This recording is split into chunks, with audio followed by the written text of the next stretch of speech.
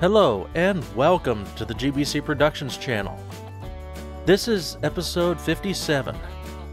In this video, I will be taking apart a Nintendo 64 disk drive. This is the second part of taking apart the Nintendo 64.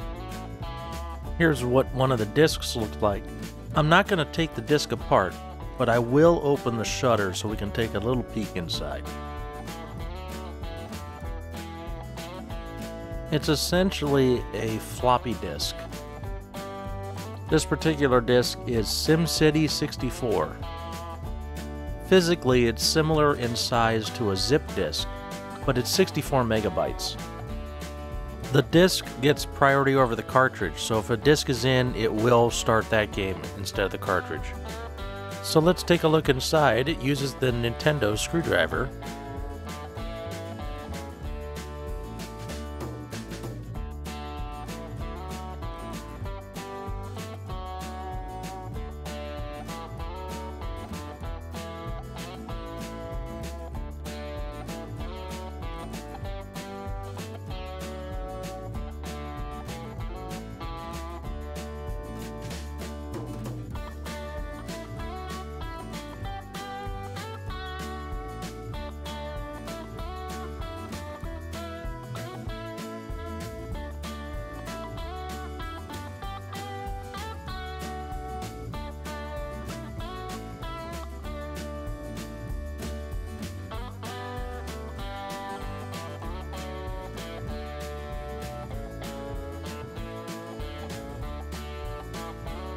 One moment while I take a look at what is still holding this shut.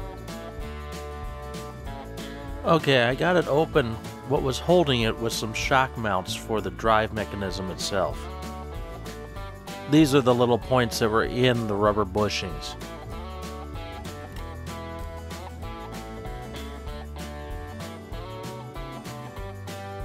There's a couple of ribbon cables here, see if I can disconnect them.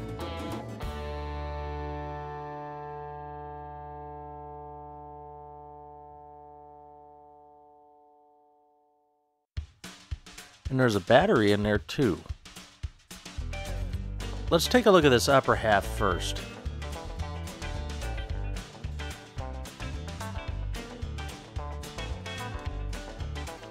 I'm going to take this RF shield off and we'll see what's under it.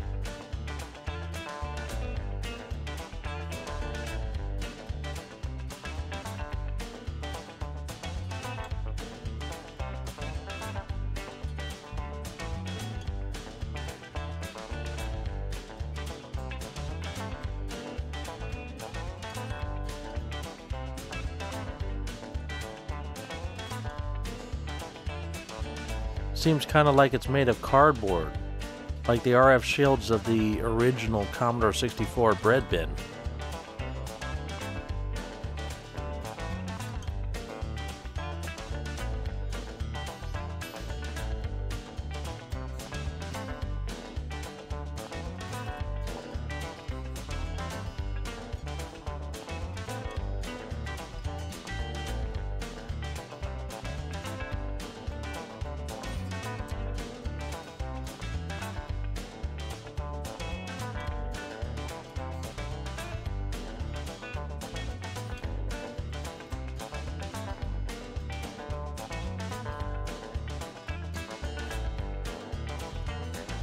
I'm going to take this little light pipe out of here.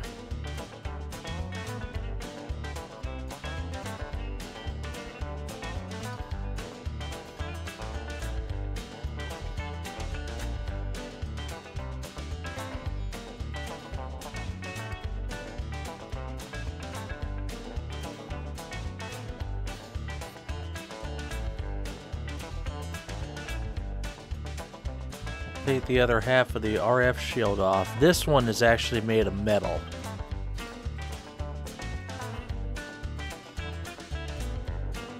And here's the board. This actually also contains a floppy controller.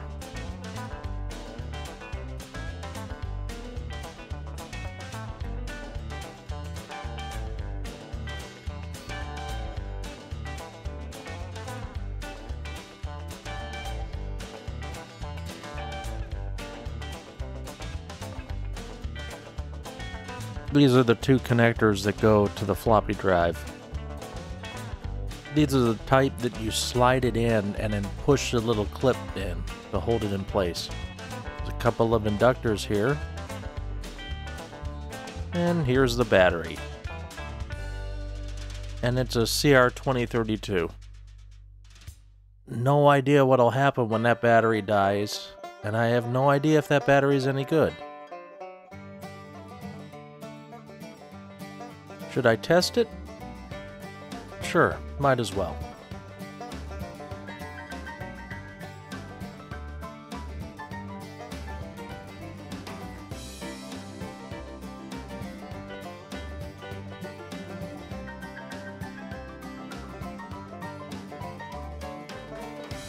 Just shy of 3 volts. Well, I may want to consider replacing that battery.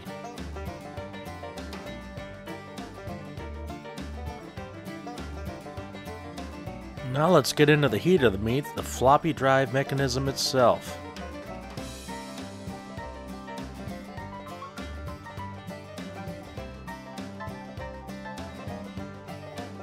I think the rubber bushings are stuck to the lower half as well.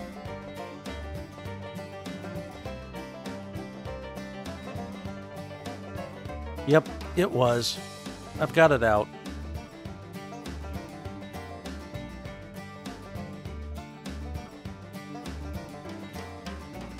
Now I have the fun of trying to figure out where the other end of this cable was hooked to.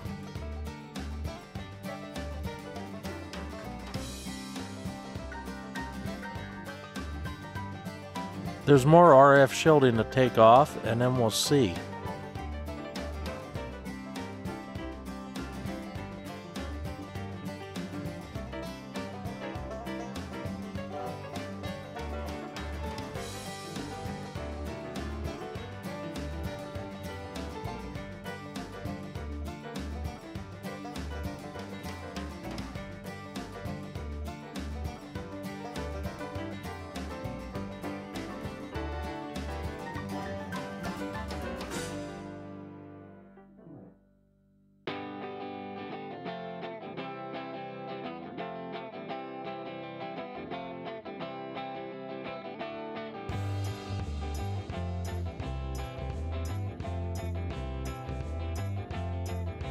I can't see from here where that other ribbon cable connected. Oh, there is a circuit board down there. I kind of see it. I gotta get in there.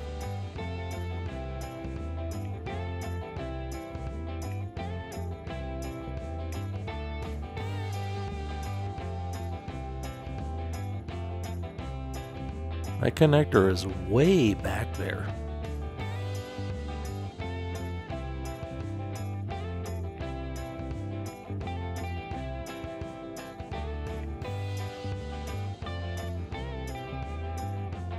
I'm going to take this cross brace off, which appears to be the park mechanism for the drive head.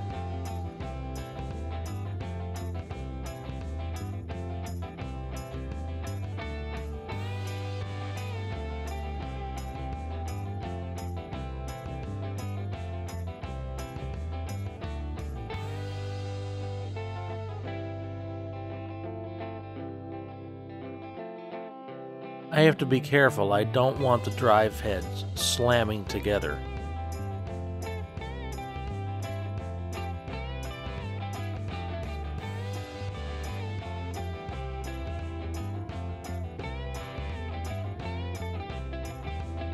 I'm going to pause for a moment while I try to figure out exactly what I'm doing.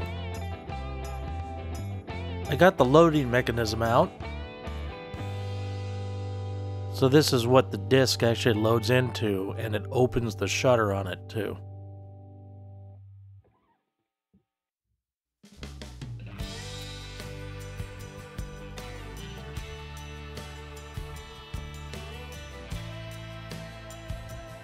As it would slide in, the whole mechanism would shift backwards, and it would engage the heads. Here it is shifting. It engages the spindle motor and the heads clamp down on it.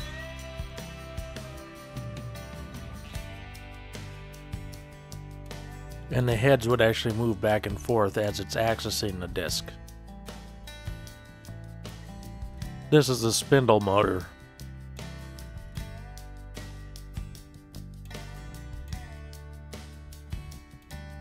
That's the board I need to hook up that other ribbon cable to, and then I have to figure out how it was routed. Alright, I got it hooked up and routed properly.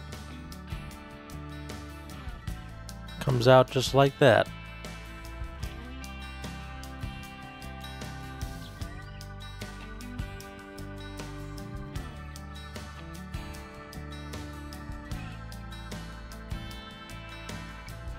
It's a fairly standard floppy drive mechanism. And of course it is double-sided.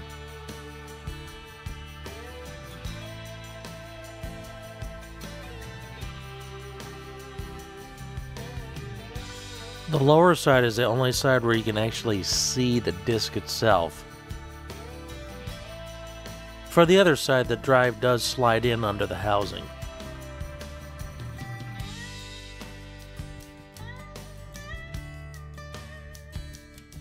That's all there is to it.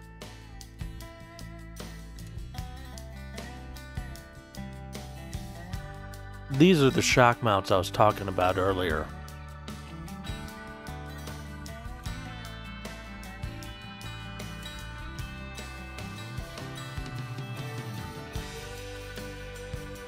Don't forget to subscribe for more, mash that like button, and comment below. Until next time, this is Uncle D from GBC Productions, signing off.